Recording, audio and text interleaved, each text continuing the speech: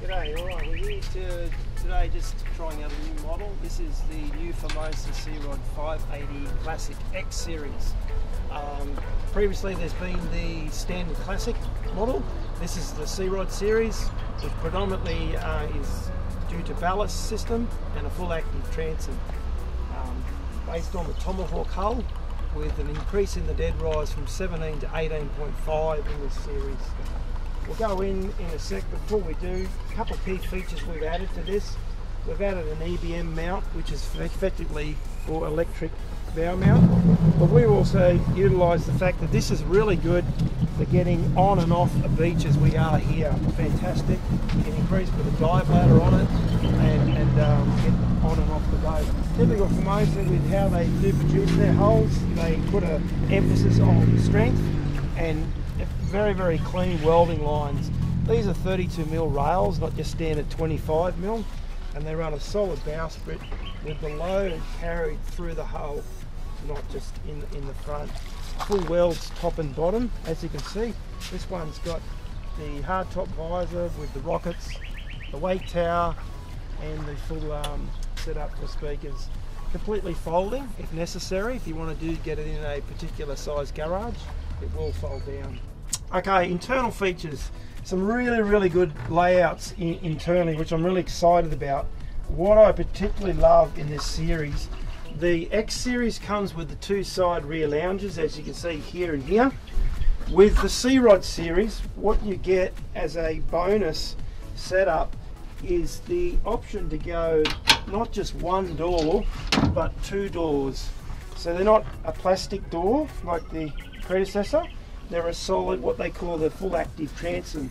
We've put in a centre rear lounge in this, so effectively I can turn this into one full U lounge right around completely.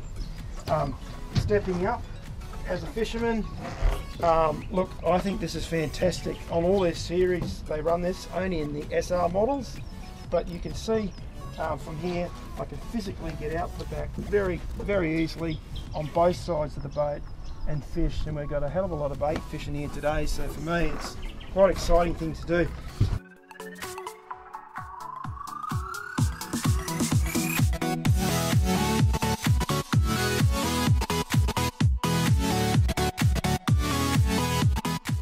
It really utilises a multi-purpose boat. It's a wake, ski and a fishing boat, so can really keep the family really happy with lots of setup. I could pull in a decent sized fish here. I've got both sides to do that. Also, I can also as a skier or a wakeboarder utilise it both sides. Searod will put dive ladders on both sides if required, which you'll only get in this series. Another key feature, which is predominantly in all their models that they do produce, is the bait board. With this one, it's got the live bait tank here. It's got the full rockets on the rear. Really good layout to put a few loose items like knives and pliers and things like that in there, lures that have been in the salt.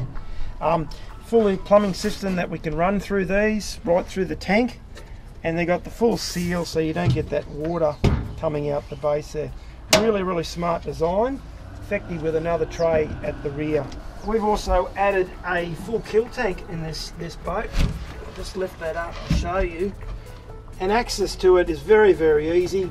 If you're not a fisherman, this is a multi-purpose boat, so even a very good option, because you can throw your wet towels in there, wet shoes, anything like that for storage, even your coalies if you want to get a double fill going out for the day.